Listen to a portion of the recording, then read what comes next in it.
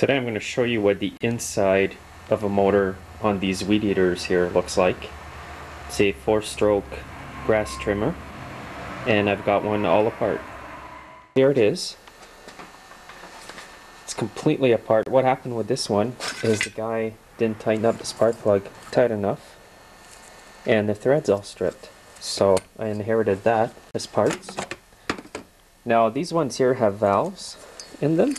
They're just tiny little valves in there. So I don't know if you can see the valves there, but here they are. They're pretty small. And here they are right here. These are the rocker arms. There's tiny little push rods like this that came out of the motor. So here's how it works. That's the camshaft right here. And it opens these up. And the push rods sit right on top in the grooves like this in the motor. So there's two of them. And when the motor turns, these little arms turn as well. Just show you here. So you can see them moving up and down, and that's what opens and closes the valves. So here's the whole crankshaft assembly. The ports are pretty small. Here's the intake port, and that's the exhaust port.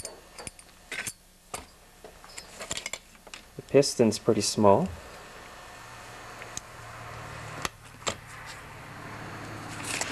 There's the ignition module.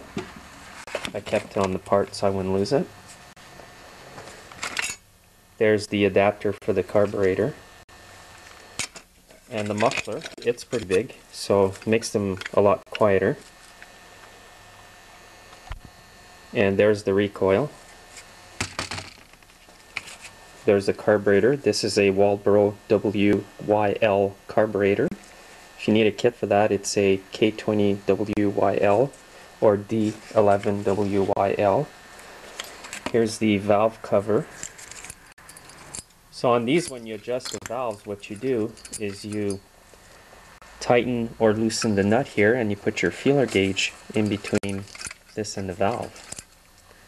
So that cover just goes on there like that, and it's covered by this shroud over here. So they're a neat little 4-stroke motor, but I prefer the 2 strokes myself for a weed eater. There's the oil pan, and that goes in the back over here. So that's basically it. It's all apart. I'm just going to throw it in the box and keep it as a parts machine.